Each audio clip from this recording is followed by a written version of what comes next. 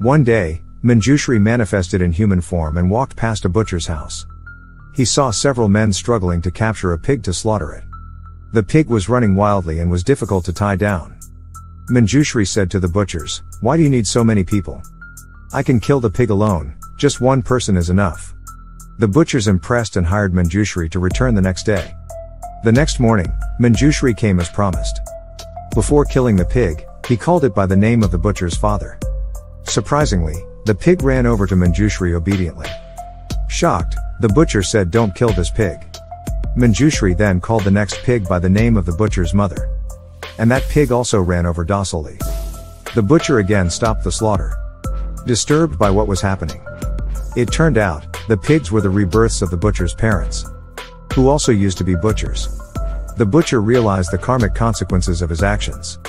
He decided to change his ways and no longer harm